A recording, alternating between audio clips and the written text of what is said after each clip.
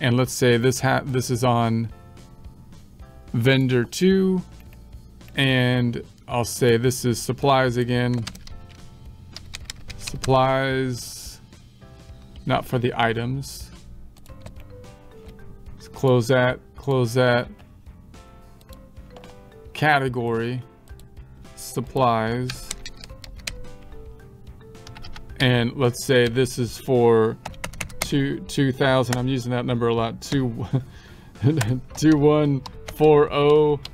And let's say this is for business, but this is for California now, location. And then supplies.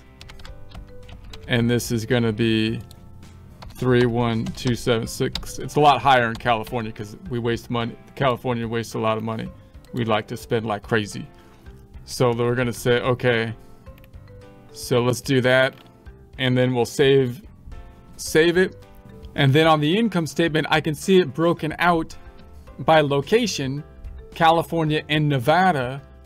And if I want it, then I can filter that location by the departments. So for example, now I can go back up top and I can say, using these two things together, I can customize and filter and say that I'm going to filter by class. So I'm looking at it by location, but then I want to filter by class, just looking at the business, for example, and then run it. So now I've got California filtered and Nevada, but that are filtered by the business items. And if I wanted to, I can also then go to customize and run it by classes, which now gives me my whole income statement by class now. So now I get a whole nother set of columns, which still totals up to the total income statement. And if this was representing my admin and my sales, I can see the total admin and sales here kind of together for both locations, California and Nevada in this case. And then I can filter by location if I wanted to.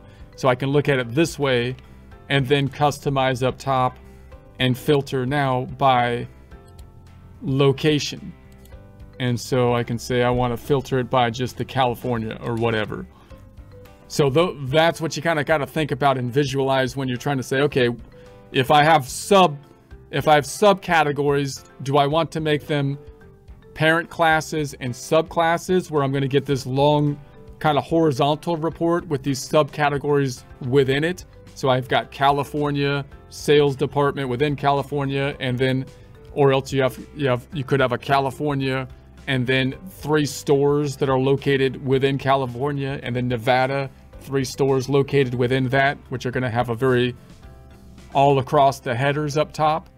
Or do I want a situation where I want to be able to break out a whole separate line of columns that will sum up to the total, and then be able to filter by those different areas like we have here, where you've got California, Nevada as locations, and then the admin and the sales, for example, as classes.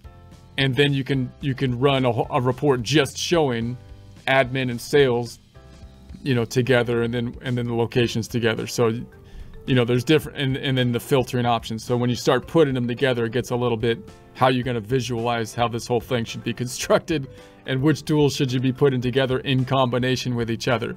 Okay, then there's also the last thing to touch on is the payroll thing here. Remember that with classes, you've got more flexibility with the payroll. So if you're running payroll within QuickBooks, if I hit the drop down up top and I wanted to look at my payroll settings, which I turned on just to look at, you might be able to look at it with a free 30-day trial, and I go down to the bottom tier, then notice I've got this capacity to turn on class tracking, but not location tracking at this point in time. So that's why the class tracking is a little bit easier possibly to break out, even if you're using locations for California and Nevada. If you can assign each individual employee to the class to the place they're going to go to by class, then if that's what you're using it for, classes might be a little bit easier than locations in that sense. But even if you're using locations, you can use maybe your journal entry method that we talked about in some of the prior formats. So let's just, for example, if you process payroll with the location tracking, let's just see if I can process payroll if they let me do it. Again, I've been processing payroll to test it out here. And I'm just gonna say she worked 10 hours, boom.